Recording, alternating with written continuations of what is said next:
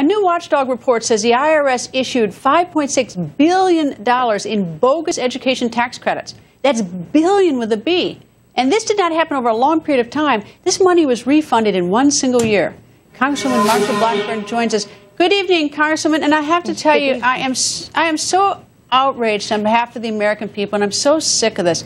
I mean, what in the world is going on? This is the President Obama program. He apparently doesn't give a damn. He's looked the other way. You've got the Congress, which is supposed to be responsible and oversee this. They're not doing anything about it. And you've got the IRS doing this, giving this money away. That's exactly right. And then they turn around and blame Congress and say, well, you've cut our budget by $1.2 billion and we have 16,000 fewer employees, so it's your fault. Well, we look at the IRS and say, no, it's your fault. Here's what I think we ought to do about this, Greta.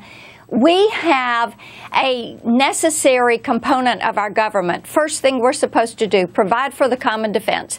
So I think we should take all of these Inspector General reports for all of these agencies, including the IRS, and charge them back with the money that we find out that they have spent erroneously in some shape or form, and give that money to the U.S. military.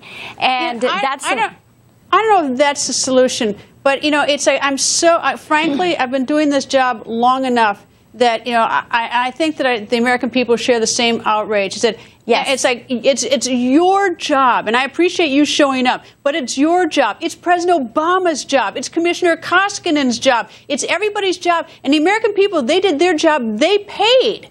And then you guys are just stealing their money, and you act like it's somebody else's fault.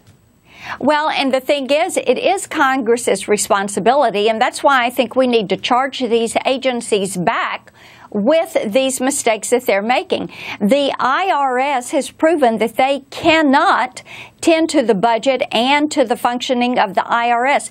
This is 3.8 million people that got this credit in 1 year.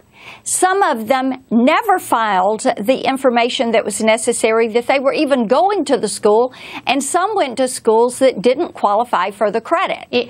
So the thing to do is to say, we're going to cut your budget another $5.6 billion. I guess I would be more draconian about it. You know what? I'd change the civil service laws. You know, and I'd tell Commissioner Koskinen, you've been in there since December in 2013, you know, enough, out, go. I would start firing people as well, because you know what? It's just, it's just not fair to the American people. And I appreciate you're sort of trying to create a solution, and it might be sort of clever, but you know what? I think the American people are sort of really were at the point where sort of off with their heads. You know, is that nobody in private enterprise would keep a job who handles it this way, whether it's the President of the United States, Congress, or the Commissioner, or the people at the IRS. That's right, and that's why some of us are fighting back against having federal employee unions, because it makes it very difficult. The civil service laws make it very difficult. We understand why they are there, but it also makes it very difficult to get rid of some of these employees that are not doing their job. So therefore, one of the ways that Congress does have